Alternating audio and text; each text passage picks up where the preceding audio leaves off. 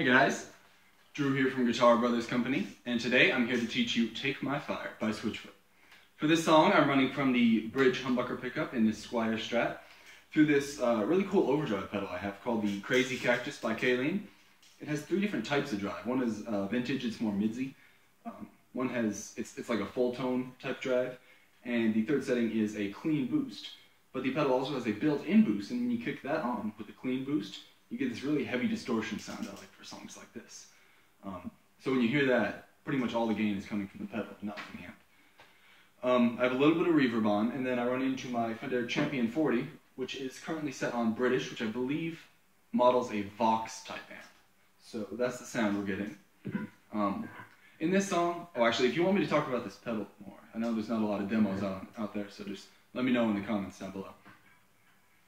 In this song, we have one main riff that we're going to play over and over again, and it goes like this.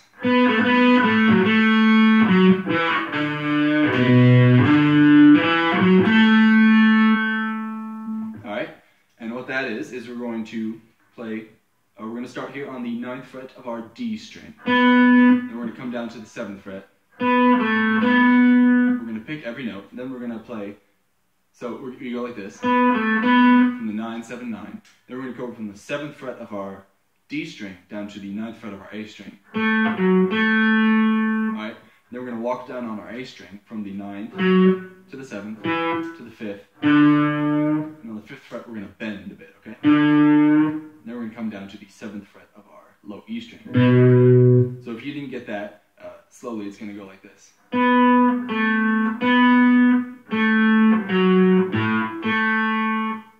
Sorry, just trying to make it really obvious with my fingers because I know it's a little hard to see sometimes. Then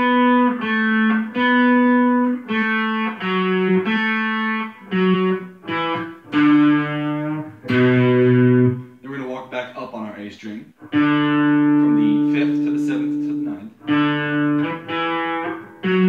then to the 7th fret of our D string. So all together.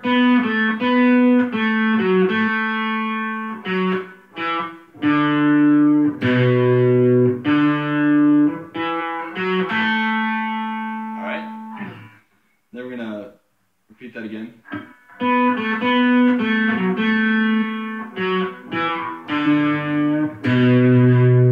And but this time, for the intro, we're going to come up here and play a power chord. Right, and if you don't know how to do that, it's basically where you put your first finger, in this case on our 7th fret of our D or A string, and then our last two fingers on the 9th fret of the D and G strings. So basically you have your first finger, and then you have your two on one string, and then your last fingers on the two next strings down, one fret higher like this, with one fret in the middle, alright? That's how you play your power chords. So you're going to play the riff up until you get to the bend.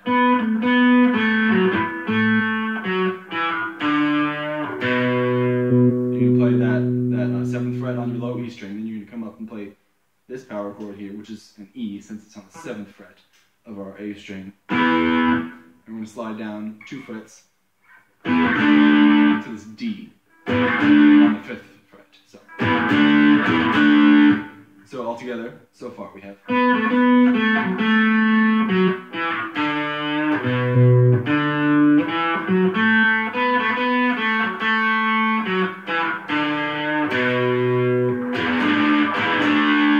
Like that. Twice between the two power chords. Then we're going to come back and start our riff again.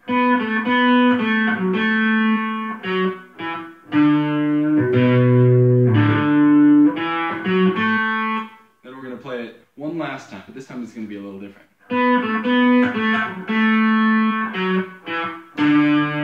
And after we bend on the 5th fret, then we're going to hit the E string open, the low E string open. Then we're going to play the 1st and 2nd frets. Then we're going to play a power chord here on the B, which is our 2nd fret of our A string. We're going to slide up to the 5th fret, which is our D again. And back down. So all together, our intro is.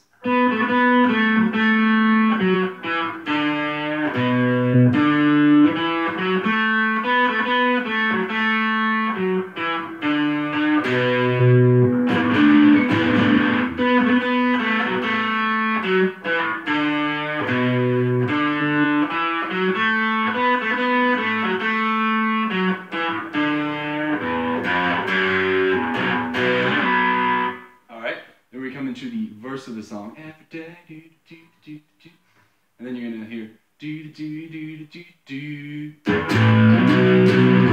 And what that is we're gonna play a power chord here on the 5th fret of our low E string, which is an A power chord. We're just gonna hit all the strings muted, then play the chord, and slide up 2 frets to play what's actually a B power chord here. I'm gonna slide out of it like that. Then we're gonna wait, and it's gonna come again. But this time we're gonna slide. So do do do do do do do do do do do do do.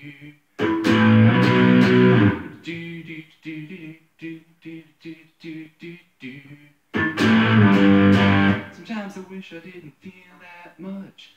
And what we're gonna do there is we're gonna hit on the 5th fret of our A string, which is a D power chord.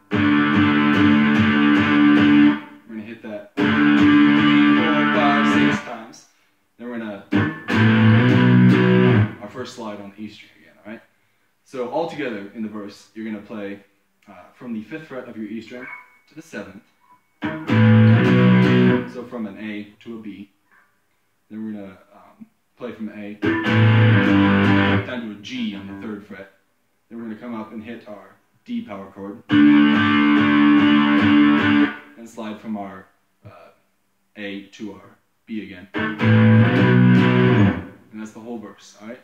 You wait for the chorus to come in. And then we play our riff again.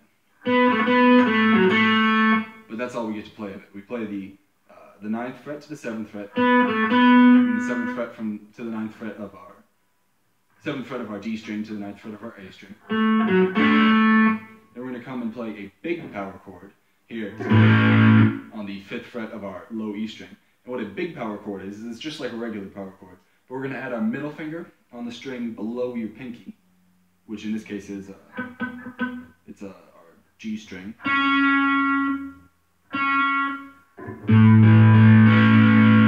Alright, you hear that? It makes a bigger sound.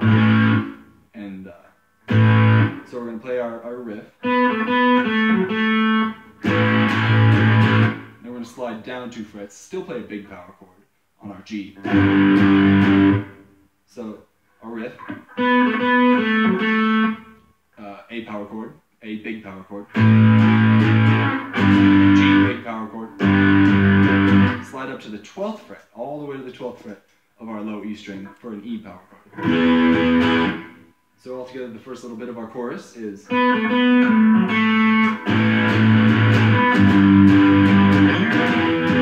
going to repeat that. We're going to repeat that once. Then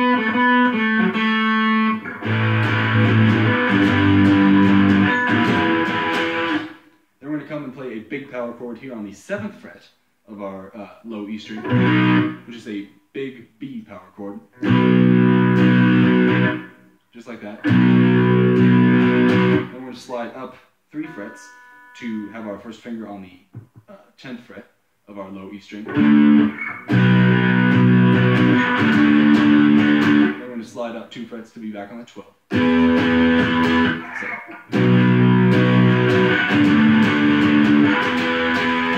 Then we're going to come all the way down to our G. And we're only going to do that once, because after that G, we're going to come back to our riff. Then we're going to come to our big A power chord. Just hit it 3 times. Then we're going to do a little outro riff that'll take us out of the chorus every time. And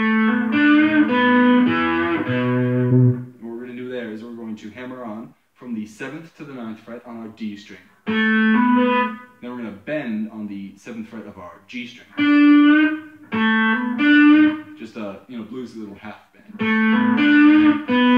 Come back to the 9th fret on our D string. Play the 7th fret on our A string. Bend a little bit. Then play the 7th fret on our low E string. So slowly.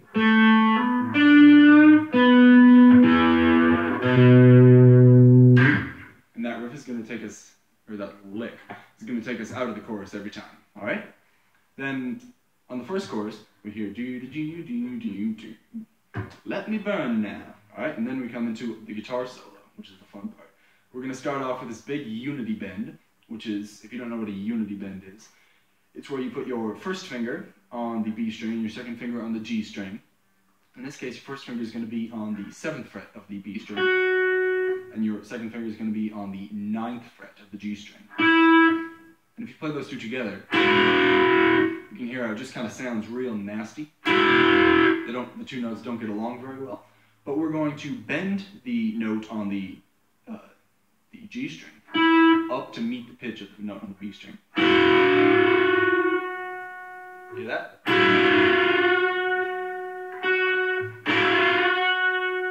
Alright, so we're going to start the solo off with this unity bend. Then we're going to hit the G string while it's bent. Unbend it. And then come back to the 7th fret of our G string. So we bend, we play this note where it's just the 7th fret on the B string, and while we do that, we bend the G string up a whole step. Hit it a bunch of times while it's bent. So, and unbend it while it's still ringing. And then we come down and hit the 7th fret on the G string, alright? Then we're going to come up to the 11th fret of our G string. We're going to bend it again, a whole step. Then play the 12th fret on our B string while it's bent. Then play it again to unbend. And then down to the 9th fret of the D string. So, slowly, that's going to be... Alright, then we're going to do this quick little run here on our... It's going to start on our B string, where we're going to hammer on from the 10th fret to the 12th. Then we're going to play the 10th fret of our high E string. Then bend the 12th fret of our high E string up a whole step. So, and come down. After the bend, we're going to land on the 12th fret of our B string, but you're going to want to have it on your ring. I use my middle finger for this, because you come down off your ring finger on the bend, and then you step up with your middle finger, because we have to reach the 14th fret of our B string for this little half bend. Alright? You're going to bend it up a half step and back down. And then you're going to come to the G string again on the 11th fret, and you're going to pull off to the 9th fret. Then you're going to pick on the 7th fret of the G string. So, right after that bend. Just like that. Then we're going to play this little lick to take us out of the guitar solo, which goes like this. And so what that is we're going to start on the 7th fret of our D string, hammer on to the 9th, then play the 7th fret of the G string here, play the 7th fret of the D string again, then we're going to bend the 9th fret of the G string up, just real quick, almost doesn't have a pitch even because it's so quick, then play the 7th and hammer on to the 9th of the D string. So all together.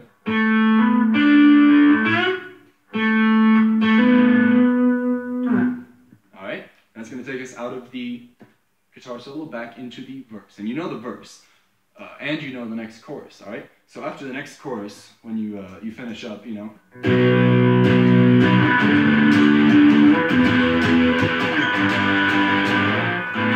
the riff.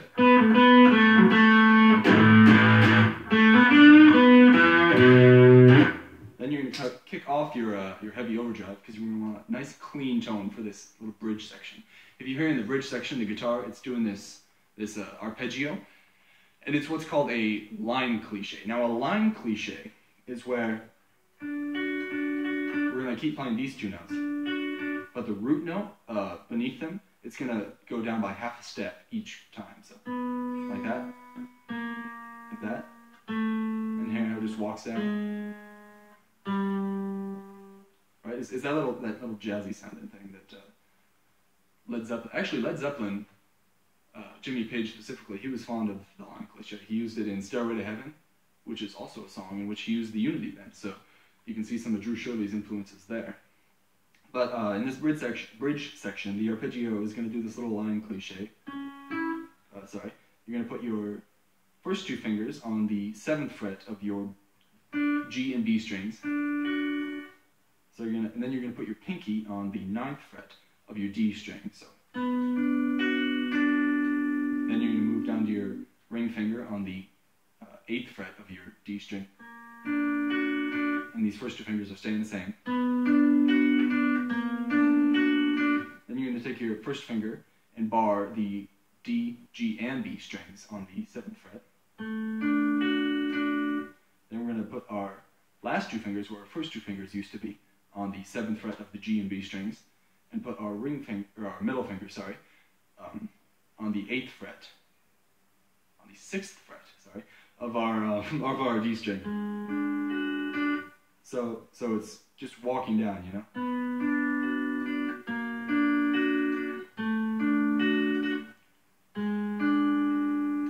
Then we're going to put our first finger on the 5th fret of our D string, with our last two fingers still up here on these strings.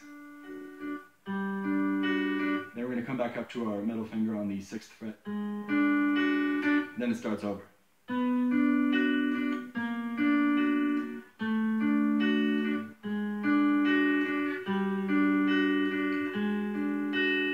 And that just keeps looping around and around and around and around again through the whole bridge until we get back to there's kind of a, I want to say a pre-chorus, but it only happens once. It kicks from the bridge back into the chorus, which normally you just call a build-up, but it's on guitar, so I don't know. And that's after you play that arpeggio and you just end here on the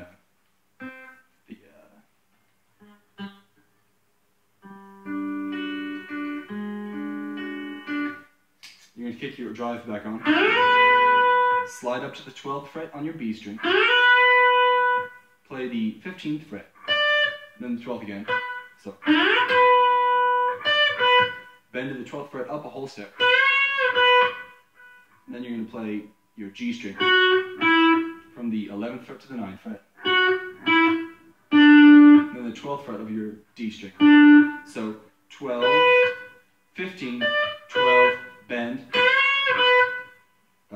11, 9 on your G string, and 12 on your D, and you're going to slide up to the 14th, so up 2 frets, come down to the 9th, so all together.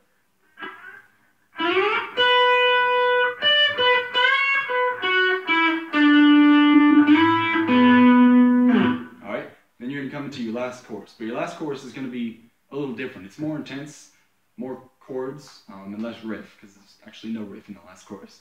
You're going to start off here, on your 7th fret, low E string, your big power chord, your big B power chord. Then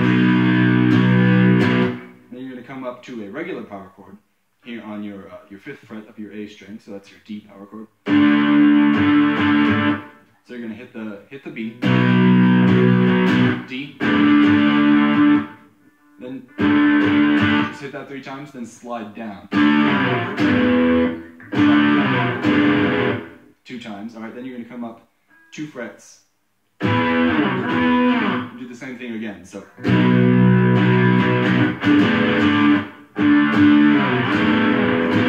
sorry.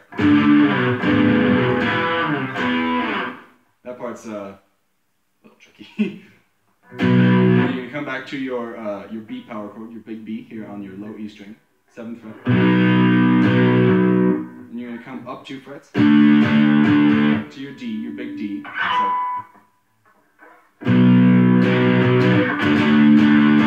then down to your big G. Then up to your big E on the 12th fret. Alright? So, altogether your second chorus so far is...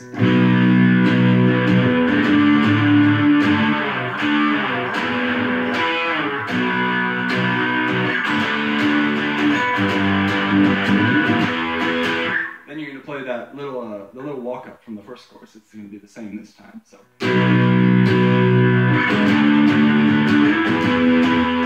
down to G. Then instead of the last riff in the chorus, you're going to just play your big B twice,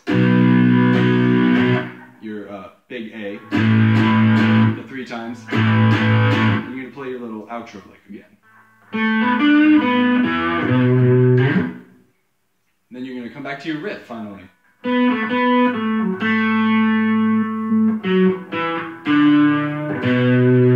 Then you remember the little power chord slide from the beginning, from your 7th fret to your 5th fret. So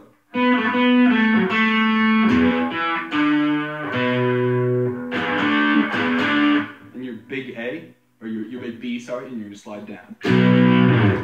And that's the end of your song. So altogether, after your little build up, your second chorus is going to go.